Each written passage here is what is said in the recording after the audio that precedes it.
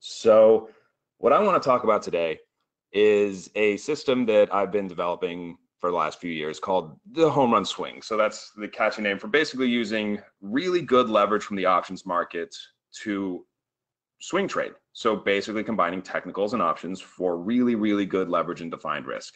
So it's a really exciting setup that I'm going to go through today. I'm going to talk through just one of the technical setups that I use and how I try to get through to it. And hopefully you guys can learn to take advantage of these kind of opportunities as well. Before I get into that, my lawyers basically tell me to always put this at the beginning of any presentation. So just be aware that all services and content are provided for educational and information purposes only and are not intended as legal or financial advice. Let me leave that up for you guys for a few seconds so that you can make sure you've read it as much as you need here.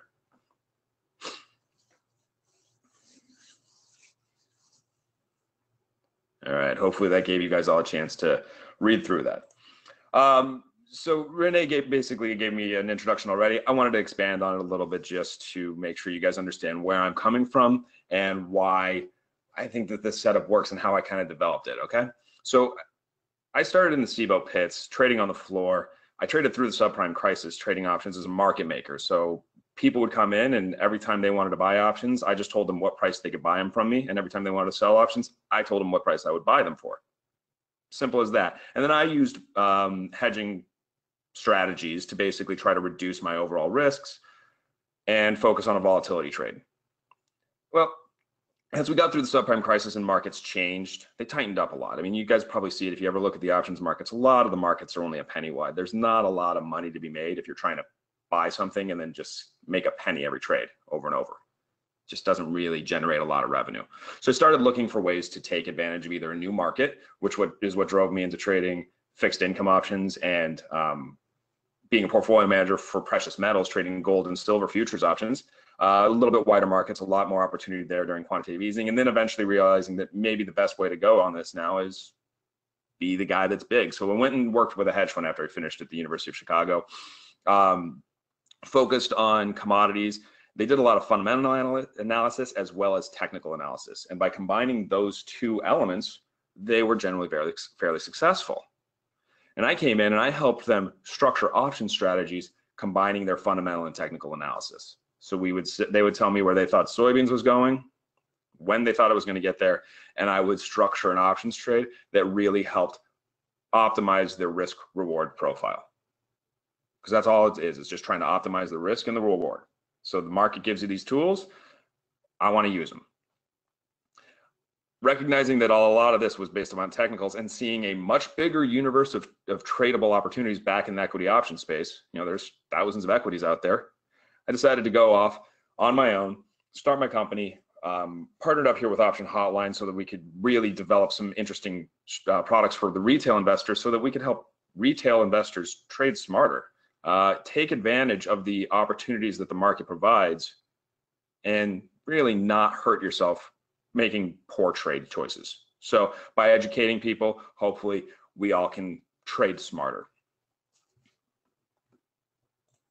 So what I want to discuss today is just one very simple setup.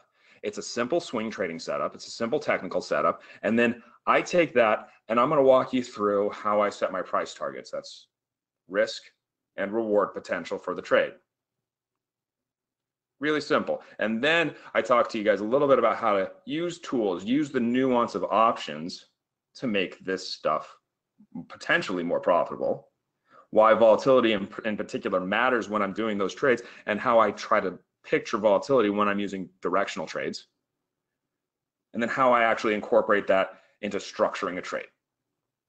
And if you stay through to the end, I'm going to give you my 9-step trade checklist that I've got sitting right in front of me right now. I use it every time I enter a trade. I go through this checklist to make sure that I understand exactly what I'm doing and always have my whole trade construction sitting in front of me, ready to go. The very first thing that I think everybody needs to make sure that they understand is what a swing trade is, because some of you may know it as a swing trade, technical trade, whatever you want to think of it as. These are short-term trades, okay? So when I think of a swing trade, I think of basically the different market participants that are out there. There's the investor group. The guys that are buying a stock and planning to hold it forever, they just believe in the Apple story or the Facebook story, even after a day like today, saying, okay, well, these stocks over the long term are revolutionizing the world. They're going to continue to go higher, and I want to be invested in them. Well, personally, I'm not a very good fundamental analyst. I don't know a lot about why Apple is a better company than Samsung. I don't know why Facebook is better than Twitter. So I focus on the technical analysis because I feel like I can do that better than some of the other analysts out there. I can't do the fundamental analysis out there better than other people. The fundamentals are better for the investor group. The technicals are better for the swing trading group. I look for a couple weeks of trades, a couple weeks long. You know, if I'm in Facebook on the short side, I'm out within 2 weeks. If I'm in Apple on the long side, I'm probably out within 2 weeks. I'm just looking for a couple of weeks of movement and then move to the next great idea. You know, I like to tell people that the way I treat the stock market is very different from the way I treat my life. I know my wife better than anybody. I don't know Apple better than anybody. I just know what the chart pattern looks like, and the market tends to repeat a lot of these chart patterns. And if I can get a good option volatility setup to go along with it, then that's where I get really excited. Okay. So here's the setup for today. It's a very simple setup. I'm looking at rectangles. So really what I'm looking for is a stock that hasn't been moving. So everybody's always talking about for options, oh, you got to find stocks that are moving because that's where you can make a lot of money in the options. I actually look for the opposite. I look for a stock that's had a really well-defined range and isn't going anywhere. And it's a stock that people have not been excited about the options, but it creates an explosive potential move. Because when a stock isn't moving, I think of it like a spring coiling. It's just getting tighter and tighter, and eventually we break out of that range because stocks don't just sit in a tight range forever most of the time. So what happens here? Let's say we have an example stock here, and we'll look at this bullish case as our example because I'm going to focus on the bullish side, but the same logic can be applied to the bear side. So I have a stock that maybe it's trended up a little bit, and it found a seller at $100. So somebody out there says, you know what, I'm willing to sell this stock. I'm going to take my profits at $100. So there's a big seller at $100. And so when we get there, people start to recognize that, well, it's probably going to be tough to get through $100. We call that resistance. Resistance is being formed here. The stock's having a difficult time going higher. So it pulls back to support. And when it hits support, let's say it's $90, there's a new buyer out there and he's telling you that the stock is undervalued at $90 and the guy that's selling at 100 thinks it's overvalued at 100. So that generates a new range. This is the technical aspect. Fundamentals aren't expected to be coming in or out during this stuff. No earnings announcements, anything like that. I'm just looking for the stock to trade between a range of 90 and 100. And every time it gets to 100, people are willing to sell. And every time it gets to 90, people are willing to buy. And so it chops. And while it's chopping in that range, I'm watching. I'm not trading yet, I'm watching. Because at some point, if this stock can take out that $100 level and push through, it tells me finally, this stock has run out of sellers. There's a lack of inventory available for sale. The buyers are winning. Somebody got more aggressive, had a lot of stock that he was willing to buy, and he was willing to finally press the price through that upper level. So what? What does that mean to me? Well, now that we know that the imbalance is to the buy side, there's more buyers than sellers in the markets, that helps create further upside. On top of it, it can be more explosive if you've got a long consolidation period because people get complacent when they see a tight range like this, going to 100 and down to 90. Every time it gets to 100, they've had success selling the stock for $100, and every time it gets to 90, they've had success buying it for 90. So what do? They start trading bigger and bigger size because on top of the fact that it continues to work, they're building equity to their accounts. So they get bigger and bigger on the shorts at 100, and they get bigger and bigger on the long side at 90. Well, then when we finally press through all that offer volume at $100, we've got two things. We've got that buyer that pressed us through that level, and now we also have all these people that are short the stock, panicking, needing to buy. So if they have to buy, they press the stock higher while a natural buyer is also pressing the stock higher. That creates this launch point that creates really explosive move potential. It's a setup that I'm sure some of you have already seen. I just want to make sure that everybody understands it before we get to the option side of it though, because this is where I get a lot of leverage, is finding a stock that hasn't been moving and then recognizing the point when it's starting to move. So it's through that resistance point, ready to go. And then I start with risk. I say, okay, if I'm trading this on the equity side and I'm long for $100 right when it broke through that support, that resistance level, I'm going to just set my stop loss. It's 90 bucks, the previous support. Because if we go through 100 and then actually go through 90, then that tells me that people got too long and wow, now everybody's got to get out. So I'm looking at this saying, okay, well, if this is going to go lower, I don't want to be in it anymore. So I just define my risk. First thing I do is I define that risk, and then I start looking for my profit target. And being mathematically inclined, I was a math major in college, and then I did statistics and all that when I was at University of Chicago getting my MBA. I look at stuff in terms of standard deviations. So for those of you that aren't necessarily familiar with the standard deviations, we assume that stocks basically trade within a normal price move of their current price on a day-to-day basis, and on a week-to-week basis, and a month-to-month basis. And it's kind of a standard bell curve. So a big move is less likely than a small move. And in particular, a one standard deviation move happens less than a third of the time. So a move of one standard deviation or more happens less than a third of the time. So if I get a move of one standard deviation in the direction that I'm expecting, that should happen less than a third of the time. But when I see these big potential coils cause a breakout, it happens a lot more frequently. So we get that move a little more likely to occur. So that's what I target. I say, okay, well, if I can get a one standard deviation move over my time frame, let's say it's a month, I want one standard deviation over a month, and that's it. That's my initial price target. And I don't necessarily say immediately when I hit that level, I'm out. It's just a level that I have to really refocus my trade and know that I'm closing in on an exit point. The other initial exit point that I look for is a big move in a single day. So two standard deviations would be twice the size of the one standard deviation move, but I look at this on a daily chart. If a two standard deviation move occurs, that should only happen once a month. So if I get that in one day, I just had a once in a month return to my stock. I really need to reevaluate whether I want to continue to hold this, because maybe that's a sign that there's panic buyers and fear of missing out and all that other stuff. And if that occurs, I got to think about taking profits off of more of like an overbought type scenario. So when people say that their stock's overbought, it means that they expect a little bit of a pullback because too many people are piling into the same trade. So that's just it. I mean, I set up a little stop loss, a little profit target. Really simple if I'm dealing with this in an equity landscape, because I can set my stop, set my profit target, and say, okay, well, if my profit target is a $20 move and my stop is on a $10 move, and I expect 50% chance of hitting my profit target and 50% chance of hitting my stop loss, I should make money because my profit target is twice as long or far away as my stop loss. So that makes it a little bit easier to start running through the R&R in an equity trade. Perfect example of it, we'll just look at that chart that I just mentioned. So we're talking about that stock before, that pretend stock. Okay, it's a $90 stock, moved up to $100, breaking out of a rectangle, looks like it's got really explosive potential to the upside. And I'm saying to myself, okay, this stock right now over the next month should either reach $120 if that breakout is confirmed and everybody keeps buying, or it'll probably pull back to $90 where I'm going to get out if it gets below there, because that's that prior support. So what am I doing if I have 100 shares of this stock? I'm risking $1,000 to make $2,000. So if I say that there's a 50% chance of hitting my profit target and a 50% chance of hitting my stop loss, I expect to make money.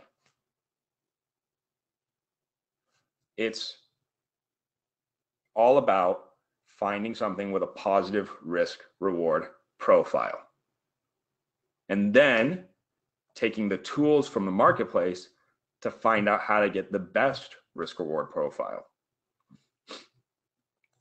If I think there's only two scenarios that could possibly happen, we either hit 120 or we hit $90, this is easy. I would rather be long a call. Now I'll talk to you guys a little bit about the basics of a call option. I know most of you are probably familiar with this. For those of you that aren't though, I want to make sure you understand what I'm doing here. A call gives you the right, but not the obligation, to purchase the stock at the strike price at or before expiration. In this case, I'm looking at the risk reward profile at expiration. So $100 strike price call gives you the right to buy the stock for $100 when we reach expiration. The expiration in this case would be 1 month. So in my example, I'm saying an August 26th call, which is not actually a true expiration date, but a month from today, if this stock is above $100, I would rather buy the stock for $100 by exercising my call than buy the stock for, let's say it's trading 102. I can make $2 by just exercising my call and selling out the stock for $102. So that's the way the option works. If that call today is priced at $5, then I got leverage here for a move to $120. Why do I have leverage on a move to $120? If the stock goes to 120 by expiration, this call is now worth $20. I can pay $100 for it today, even though the stock is trading $120. So I can make that $20 difference, which means the value of the call has to be $20. The difference between the expiration stock price and the strike price. So if I buy 2 calls for $5, that's $500 per call because you have a 100 multiplier. That represents 200 shares of stock. So I would be $1,000 of premium. 2 times 5 times 100, $1,000. So I'm putting $1,000 of premium into my call options. And if that stock hits 120, then each of those calls is worth $20. So I have $20 times 100, $2,000, times 2 calls, $4,000 worth of calls. But remember, I spent $1,000 to start. So I only make $3,000. I make the $4,000 minus the $1,000 I initially spent. That is still better than the stock. Okay, so that's the whole thing with options, is how to get this leverage. I want to have something that can make money in greater magnitude than the stock if I'm right. But I want to show you here on one important thing is that there's a trade-off every time you trade an option. If this stock is still trading exactly $100 in a month, my call has no value. So I paid $1,000 for 2 options trying to get that leverage to the upside, and I lose $1,000. Whereas if I just had the stock position, I break even. So what I'm looking for is these stocks that have this explosive potential to the upside and an unlikely scenario where they're just going to sit. And sometimes they sit. It happens. But where I get paid is when I get a big move. And I can sleep better at night, because if this stock drops from 100 to 60 overnight because the SEC is investigating it, or it has bad earnings like Facebook did today, unfortunately, I lose more than my stop. If the stock moves from 100 to 60, I can't get out at 90. I'm going to lose $40 a share if I'm in stock. So I'm going to lose $4,000, even though I thought I was risking only $1,000. But in my call position, the worst I can do is lose the premium I paid. So the most I can lose is $1,000. I sleep easier with that. Then on the upside, the alternative could happen. What if the stock gets taken over, runs to $140 overnight? Well, now I'm making a ton of money. My calls are worth $4,000 a piece. That's $8,000 minus my initial $1,000 investment. I make $7,000 instead of $4,000 being in the stock. So I'm getting much better returns. I'm getting 1.5 times the return on the upside move to 120 here, in exchange for making less money on a small upside move and losing a little bit more on a small downside move. So if I'm looking for a stock that has the chance that it's either going to go way higher or pull back, I can get leverage in the stock market or in the options market. That's what I want. I want leverage. I want to make more money, especially when I'm right. Now, a lot of people make a major mistake when trading options, and I just want to show you guys this right now, because if you take away nothing else from my presentation, it's just understand this risk. So if you take away absolutely nothing else, just please look at this one slide. If I'm willing to spend $10,000 on stock, buying 100 shares for $100, why wouldn't I buy $10,000 worth of calls? It's because of the risk. It has nothing to do with the amount of money I have in my account. When I'm trading options, It's about how much money I'm willing to lose, not how much money I have in my account. If I'm only willing to risk $1,000 if this stock goes down to 90 and I spend $10,000 on calls and the stock drops and these calls decay much faster than the stock price and go to zero, I lose $10,000, not $1,000. I lose 10 times what I would have lost being in stock. So that's why I limit the size of this trade to match my risk tolerance for stock, not to match my account size. And I've seen people make this mistake a number of times, and I really hope none of you guys make it after seeing this slide. Because if I lose $10,000 and my account size was, say, $50,000, I've just now lost 20% of my account instead of the 2% I was willing to risk before. Or if I have a $10,000 account and I risk all of it on there, I just blew out on one trade when I knew that over time my system should have worked. I put all my eggs in one basket. Poker players don't sit there and go all in every time they have a decent hand. They put a few chips in the pot every time and try to build up their equity. And that's what we're trying to do here when we trade. We're building up our equity. We're not going all in every time we get a hand.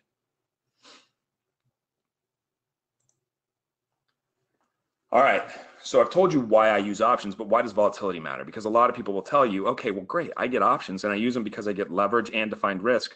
Why does it matter what volatility is? Well, volatility is the input that market makers and vol traders get to put into their models. So we sit there and we say, okay, I expect this stock to move at a certain rate going forward in the future.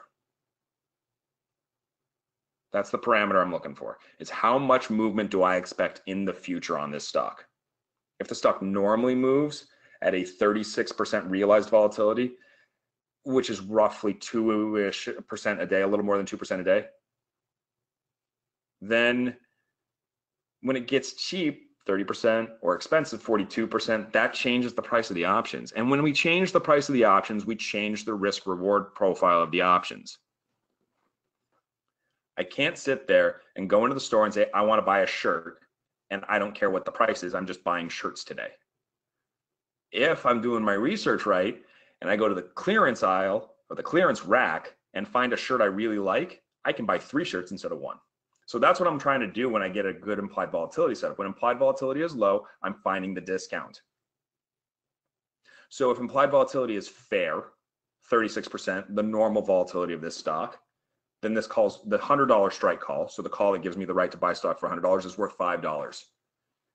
And if vol gets cheap, if people are selling implied volatility, selling options to these market makers, they lower their implied volatility parameter and the volatility gets cheaper unless the options get cheaper.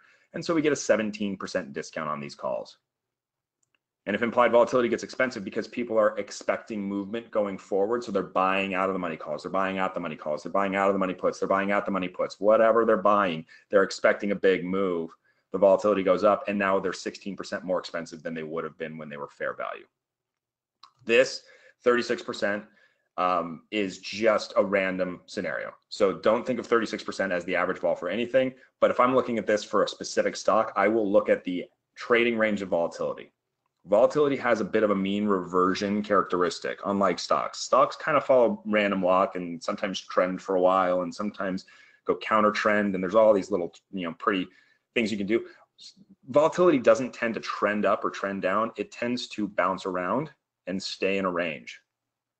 When volatility gets cheap, buyers tend to step in and start buying it, and the stock starts to move a little bit more every once in a while. And that creates some of these scenarios. So when volatility gets cheap, it's usually because the stock's been sitting for a while, and then it breaks out of the range, so volatility goes up back to its normal level.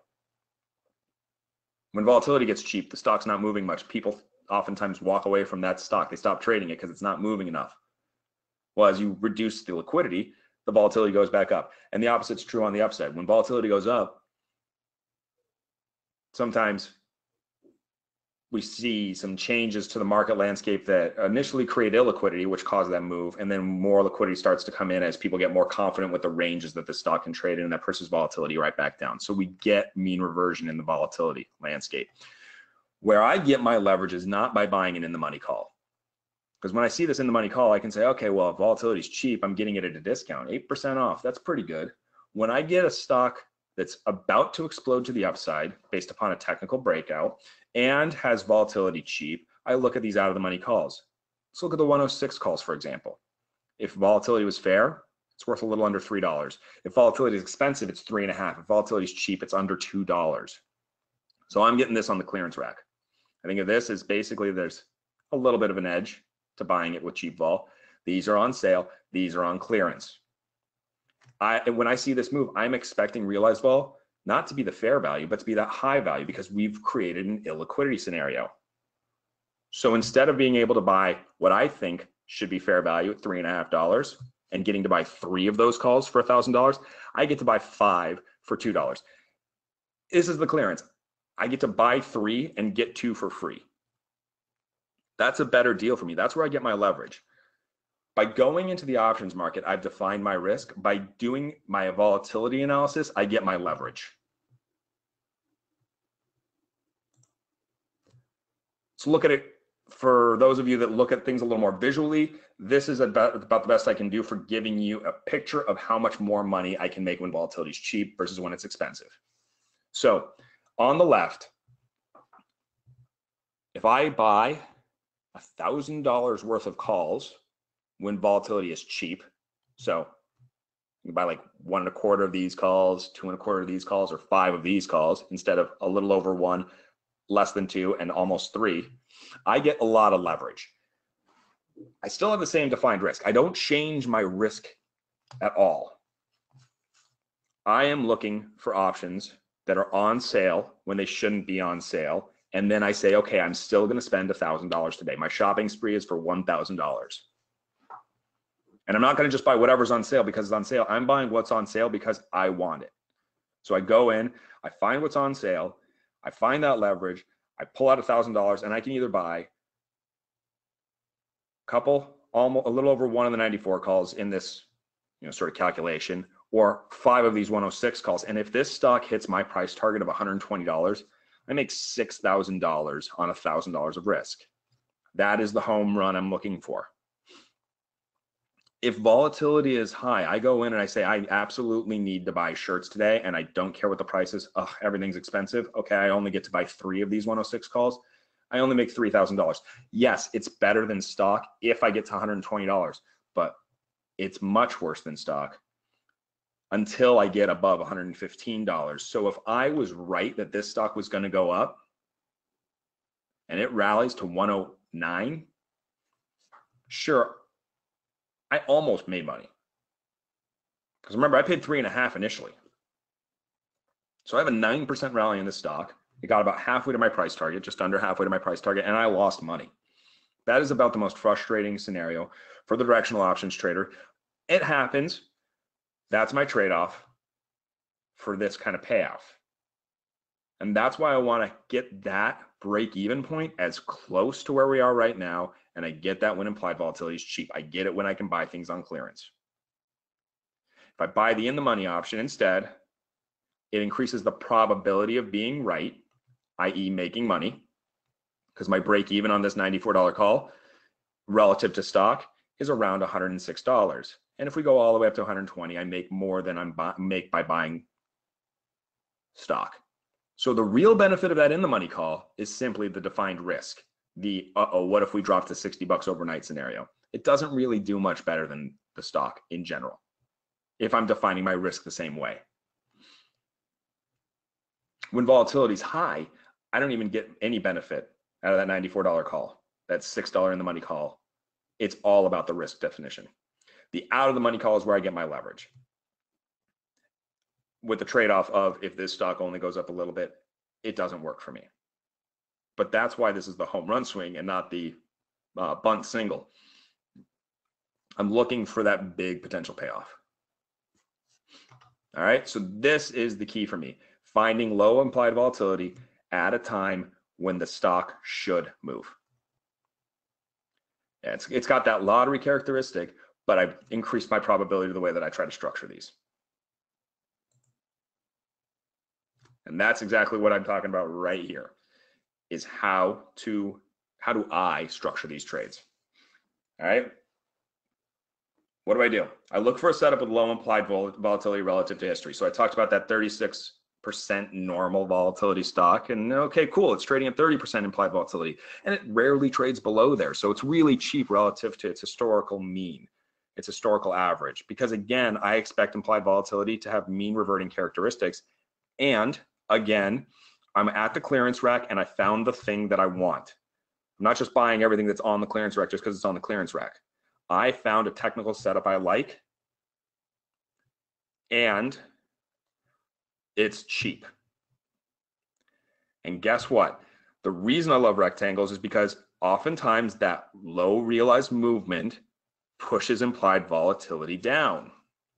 If the stock has gone between 90 and 100, back to 90, back to 100, back to 90, and back to 100, the guy that's long options, like the 105s or those 106s I talked about, is getting really frustrated because you never get anywhere close to being in the money on them.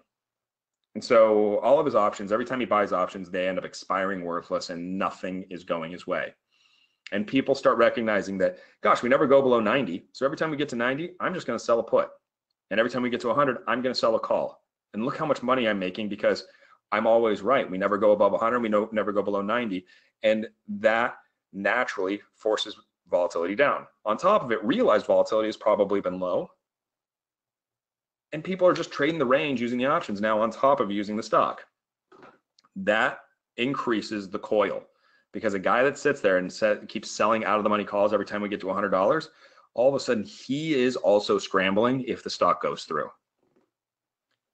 Let's think of a scenario here. The guy that's in those 106 calls, he keeps selling them at $2 to me and $1.50 to other people, and he's just selling them at whatever price he can get because it's never going to come in the money because we always stop at 100. Well, he wakes up in the morning and we're trading 104 and those calls are worth 3.5. It's starting to get a little nervous. Those calls he sold for 2 have appreciated by 75% overnight on just a $4 move. And there's no obvious stopping point for the stock anymore. All those guys that have been selling stock, they're covering their position. And he's now scrambling to cover his calls. When you buy calls, the guy that's on the floor, that market maker, he sells you those calls, but then he has to buy stock to cover his position, reduce his delta risk, reduce his upside risk. That's how he hedges. That puts the stock even more, gives even more momentum to the upside. That's what generates this explosive move. It's going off the springboard and we go higher. And it gets really exciting for me because if I can find a rectangle with low implied volatility, it means there are people out there that are short options. And they may have to scramble too. And the point of the market when you get one of these sort of scenarios, a breakout where the short squeeze happens and the short call guy is getting squeezed, is basically to inflict maximum pain on the guy that's wrong. The guy that was wrong today in Facebook was long or short puts. They inflicted maximum pain on those guys. And then I simply structure my trade. So what I do to structure my trade is to try to make sure that I'm going to make money as long as I get a standard deviation move. A 1 standard deviation move, I need to make money. So I start around a month expiration, often less, because the way that options work, I like to have a little bit less time to expiration because those can appreciate in value more quickly. And I start with a 30 delta option. So for those of you that are familiar with options, 30 delta is going to be a little bit out of the money on the call side. And you can think of 30 delta, the delta of an option, as roughly the probability that it will finish in the money. It's a rough proxy for that. So this option would traditionally have about a 30% chance of finishing in the money, all else being equal. But I find that when I do this trade, it ends up in the money far more often than that because of that squeeze potential.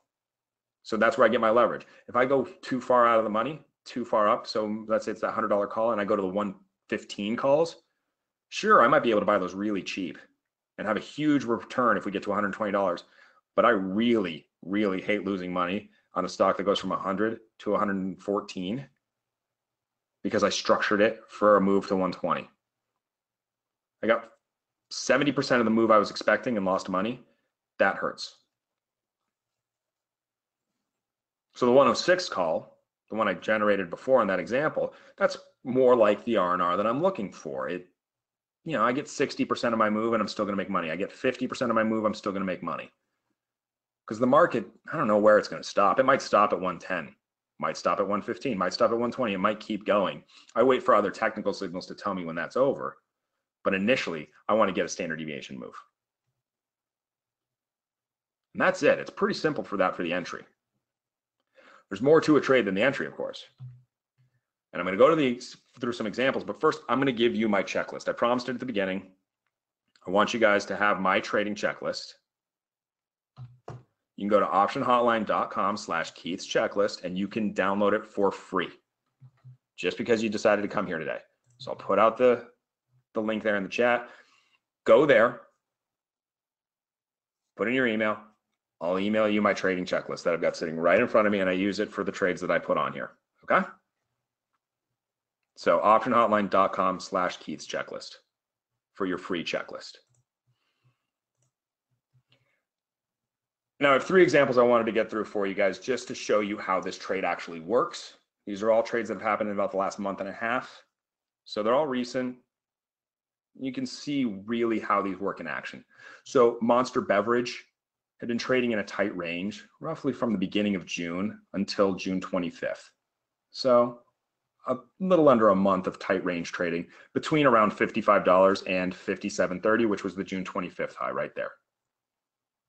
And then on June 29th, 4 days later, the stock went through that level. So we made a new high. This move looks like it's got some potential for a bigger move. So I only had to get 3 or 4 weeks of consolidation here to generate that potential upside, especially because volatility was relatively cheap here. So yeah, we did have a dip down here on June 15th to about 21%. You can see here the red line is implied volatility and the blue line is realized volatility. I want you to focus on the red line here because this is the thing that I think mean reverts. So you can see here that the range has been from about 21 to 38. This happens when it's coming up on earnings because people expect a big move on earnings. So when there's no earnings coming up, I'm expecting this to be about a 26, 27, 28 vol stock. This is sort of the analysis that I do on when I look at these stocks. So it's still cheap. So I look at the options surface and I go out to July 20th calls, $59 strike. They're $1.70 out of the money and they're 55 cents. If I get a big move in 3 weeks, I'm certainly expecting these to be in the money. And what happened? They went well in the money. So we had the breakout. It just kept going. And on July 17th, just under 3 weeks from my entry, MNST was up to $62.17. I exited my calls for $2.74. So that's just under 400% return in under 3 weeks on these out of the money calls when the stock was up 8.5%.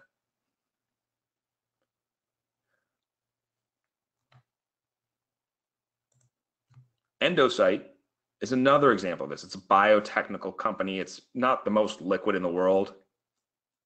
They've been trading in a range after a couple of breakouts. So you can see there's a rectangle here that it broke out of, and then we generated a new trading range. And it looked like we were breaking out on June 11th, I apologize, from this May 17th high. It was generated right there. So it looks to me like, okay, great. This stock has a lot of potential to go higher. 1486 was the high. We're above it.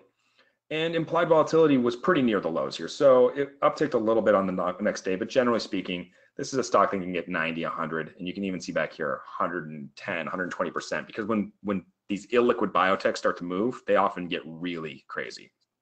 So I bought July 20th, $17 calls for 60 cents.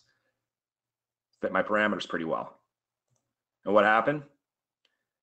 The breakout didn't really confirm, and we never really hit my stop.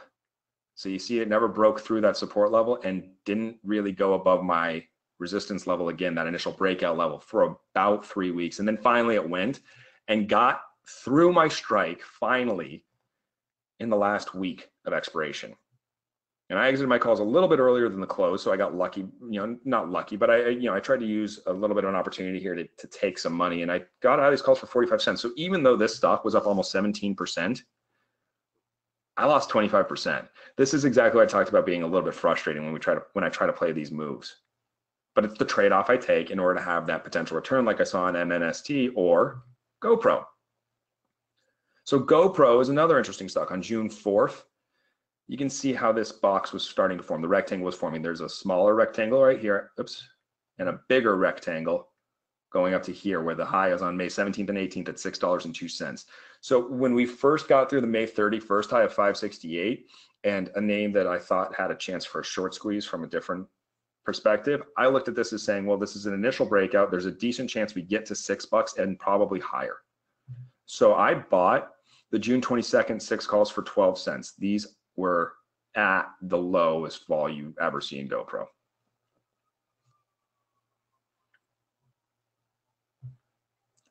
What happened? 3 days in, we broke through 602, pulled back. This was my new support level, and then ran. So I got out of this on June 12th for when the stock was about $6.50 for 51 cents.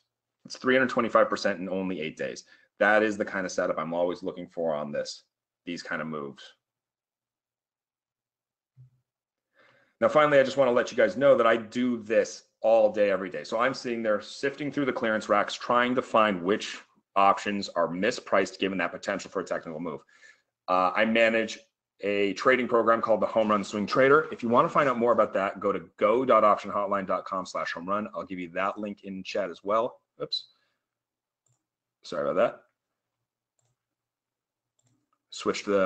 There we go. We switched the screen there. So I'm gonna give you that link real quick. And then I'll take a couple more questions as we have time here. Let's get you to the end there so you can see the link on the, there we go. So go.optionhotline.com/home-run. And then I'll take a couple of questions here as we're running low on time. I see a couple in here. Do I avoid earnings? I generally avoid earnings, and the reason that I avoid earnings is because volatility is usually not cheap going into earnings. So everybody knows that when Facebook announces earnings, the stock's going to move. When Amazon announces earnings, the stock's probably going to move. So they bid up the options. That implied volatility parameter goes higher. It becomes really hard to get things on clearance when everybody knows it's time to be long options. Find that protection and find that leverage. Run-ups to earnings can sometimes be played. But I tend to use options that expire before that earnings event because that's where that option can be a little bit cheaper. So if a stock's been consolidating heading into earnings and I've got some time still to earnings, if this is something that, earnings is a week away, I'm going to have a tough time finding big leverage for a fast move. And then there's a question on the checklist. If you go to the link, you type your email address in there and click, and that'll send you your checklist in your email. And I'm always, well, in this setup, yes, there's a question, but if I'm always buying out of the money options, and yes, with this setup, I'm buying out of the money options because I'm getting that leverage from cheap volatility when a stock is looking to explode. So I think that there's an explosive move potential. I want those out of the money options for that big leveraged return. If there are any more questions, I'd be happy to take them now. And as a reminder, guys, the optionhotline.com home-run/home-run here, that's for the home run swing trading program. I talk through ideas that I'm finding with this setup and many others that give a lot of leverage for swing trades. And then no matter what, you should go to optionhotline.com/Keith's checklist to get my trading checklist for free. Then you actually have the checklist that I've worked on developing over my 13 plus years of trading to generate and manage my trades. There's a question of if this works with Forex. So what I have often found, it's not always the case, but oftentimes when you get these bigger macro products, Forex and things like that, then it doesn't always work because there's so many more participants in there. Let me see, I'm being told that the checklist link doesn't work.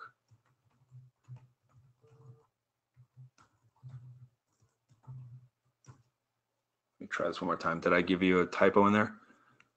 It should work unless I put a typo in there. Okay, so for the checklist, go to optionhotline.com/Keith's checklist. I just tried it on my screen here. So type that in, make sure that you hit optionhotline.com/Keith's checklist and see if that works for you. And please let me know if it doesn't work. If that does not work for you, you can email me and I will forward you a fresh link keith@tradeacademy.co. That's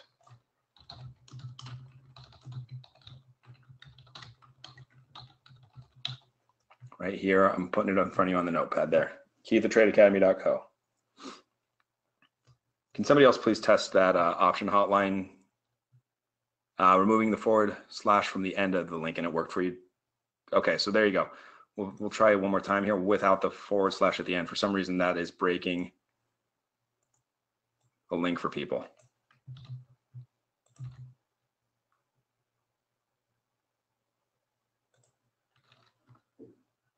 So I clicked on it right here. It's creating a problem because there's a space in there, I think. There it is. It's that space. Somehow got a space at the end of it. My apologies for that, guys. And if you click enter on that, that should bring you right to,